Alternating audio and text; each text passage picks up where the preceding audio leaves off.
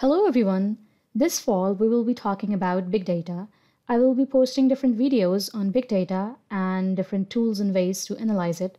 For that we will start with the installation of Hadoop on Windows 10. I will also be posting different tutorials on our programming language for machine learning.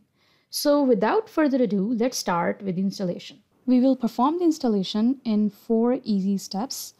We will begin with downloading the correct version of Java and Hadoop and their installation. And then we will set up the environment and path variables for Java as well as Hadoop. And in the configuration step, we will edit 5 files and then we will configure the bin folder of Hadoop. And at the end, we will test if our installation was successful or not. Let's begin. First of all, we will download and install Hadoop and its prerequisites. So we all know that Hadoop is built upon Java. So first of all, we have to download and install Java. All right, now we have to figure out that which versions of Hadoop we will be installing and which version of Java is compatible with that version of Hadoop. So Hadoop 2.6 and earlier supports Java 6. It requires Java 6. And Hadoop 2.7 and later requires Java 7, while Hadoop 3.0 and later requires Java 8. So first of all, let's go to the website of Hadoop and see that what is the latest version that we will be downloading, and then we can find out that which Java version we have to install. This is where you can download Hadoop for free. This is the Apache organization webpage. Here you can see different versions of Hadoop, and you can see that the latest version is 3.3.0. But instead of downloading the exact latest version, we will download a version which is previous to this latest version. And you can see that version is 3.2.1. Why? Because this will be the stable version. So to download it, we will click on this binary here and then click on this mirror link. And right after clicking here, your download will begin. Also, now since we know that we will be downloading and installing 3.2.1. So now we know that the Java version which we need is 8. So we will download JDK 8. Let's go to that page. This is where we will be downloading JDK 8, Java Development Kit 8. And I will post the download links of both Java and Hadoop in the description below so that you can download it easily from there. Scroll this page down and you will see the link for Windows. So if your Windows is 64-bit, then go for this option. If your Windows is 32-bit, then go for this option. Click on this link to download the JDK and then check this form. Press this button and then you will be given an account sign-in form. So create your account here and then you can download Java free of cost. Let's sign in to download. So the download has started. Your download will start right after clicking this button. Both the files are successfully downloaded. You can see Hadoop 3.2.1.tar and you can also see JDK 8. Let's start the installation with Java. Double click it, click next, click next.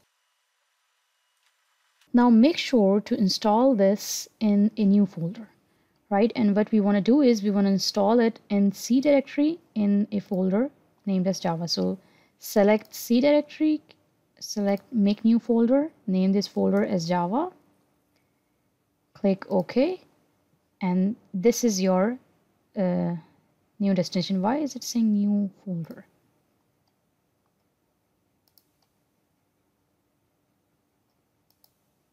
It should say Java. Yeah. So this is your destination now, C Java, and then click next. So the installation has been started. You can see that Java Development Kit has been successfully installed. Click close.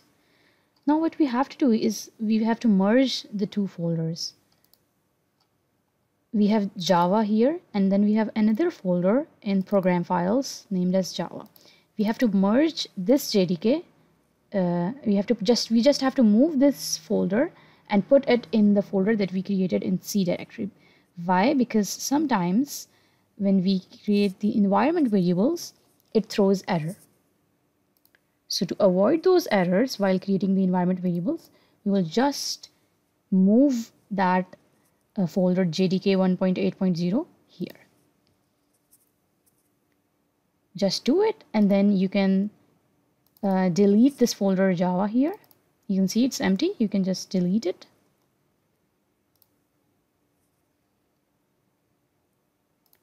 So your Java is here in this folder now, inside C directory. Now let's move towards the second step and set the environment and path variables for Java. Go to Start menu, click Settings, go to System Settings, and then type Environment. Click on Edit the System Environment Variables, then click on Environment Variables. Here, what we have to do is we have to add a new variable. Click on New, type Java _ home, and here we will paste the path of JDK bin folder. So the path of bin folder is this. So our Java is installed inside the C directory, and we have JDK in Java folder, and inside this JDK we have this bin folder. Click OK, and then click on path variable, click edit, click on new, and paste the same thing here, right? And then click OK. Press OK, and you are done with this. Now that Java is installed in our system, let's see if the installation was successful or not. For that, open command prompt, type Java C. So if a list of options appeared relating to Java, it means our Java is working fine. So let's see that. So Java is working properly. You can also see the version of Java using Java hyphen and version. So you can see that the Java version is 1.8.0. So this means that Java is successfully installed and is working fine into our system. Now let's install Hadoop. Let's install Hadoop. Since the extension of this file is tar, we have to extract it first. So to extract it, click here. Now the file is successfully extracted. Now open this extracted file. You will find another zip file inside. Extract it again.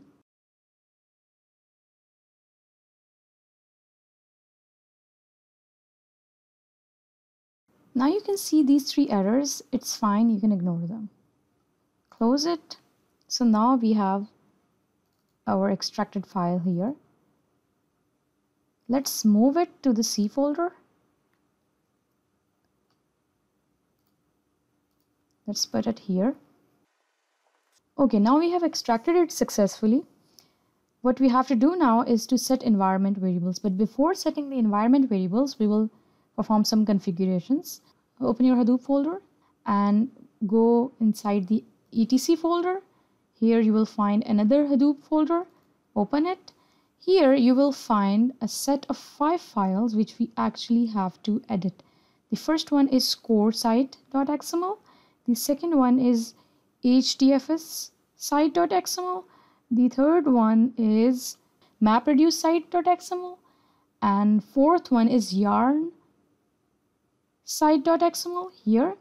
And the last one which we have to edit is Hadoop environment, which is a Windows command prompt type of file. So we have to edit these 5 files, and then we will go towards setting up the environment variable. The 5 files which we have to edit are highlighted here: Coresight, HDFS site, MapReduce site, yarn site, and Hadoop env. Let's open them all up for editing. I have opened up all the 5 files for editing. You can see them here. You can see their name. Let's start with editing the Coresight.xml. I will paste this code in the description below so you can use it from there. So save this. Now let's edit the next file, which is MapReduce site.xml. Paste the code here. Save it. Let's edit the yarn site.xml. I will paste this code in the description so you don't have to worry about it. Again, save it. Now here comes the interesting part. Before editing HDFS site.xml, we have to create a data node and a name node. So in simple words, we have to create two folders in Hadoop folder. So first of all, let's do that, and then we will edit this file. Go to C file, C directory, go inside Hadoop 3.2.1, and here create a new folder named as data. Go inside this folder and then create two new folders. The first one will be data node and the second one will be name node. Now we actually need the path of these two folders. So this is the path that we need for data node, and this is the path that we need for name node. Now let's edit the HDFS site.xml.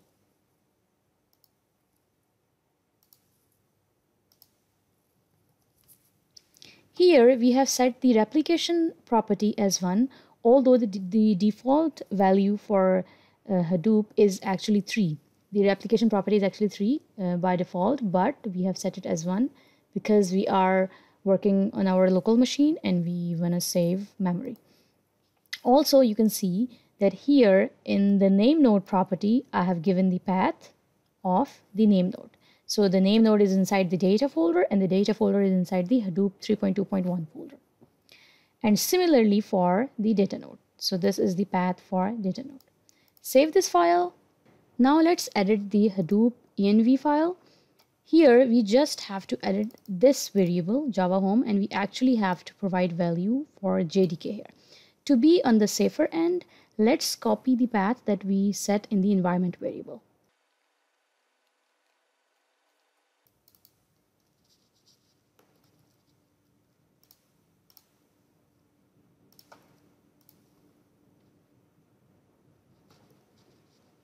So this is the path, and we want to remove the bin folder here.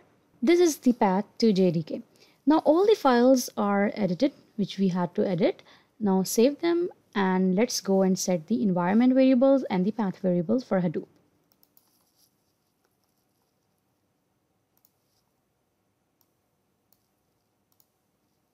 Click new, type Hadoop _home. Here we have to provide path for the bin folder inside Hadoop. So go to your local C directory, go inside the folder Hadoop, and then here you have to find the folder bin, go inside it and copy this path. Paste it here. So this is actually the path of bin folder inside Hadoop. Click OK, and then paste the same path in the path variable. Click edit, click new. Paste this here, and then after pasting this, we have to make sure that we have to add another path variable, and that is the path of sbin. So let's find that. Here inside Hadoop, find the sbin. Here you go. Click it, copy this path, and then paste it here. Click new and paste this path here, and then you are good to go. Click OK. And then OK again, and then OK here. So now we have set up all the environment variables and the path variables. Now let's set the configuration files for Hadoop. If you go to the bin folder of Hadoop, you will see that some important configuration files are missing. So to fix that, go to the description of this video below and you will find a link. There you can download the configuration files. You will download this configuration file from there, extract it,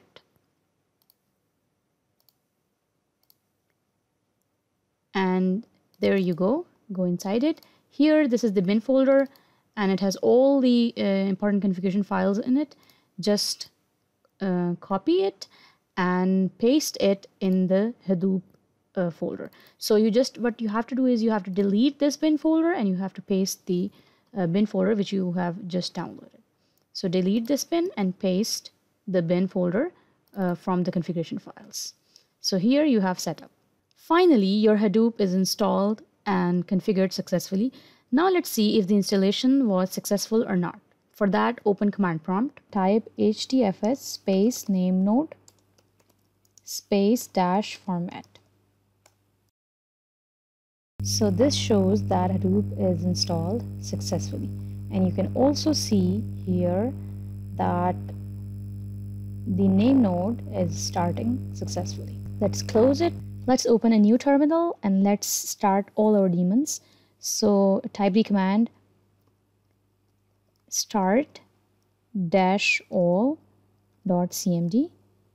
Sorry, first of all, we have to go to the sbin folder in Hadoop, right? So traverse to that folder first, cd Hadoop, and then cd sbin, and then type that command start -all.cmd.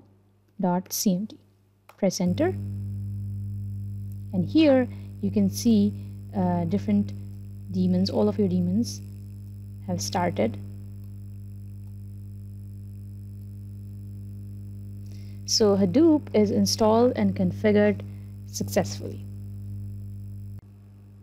I hope you installed Hadoop successfully through this video. If you have any queries or any questions, you can comment them down below. Bye bye.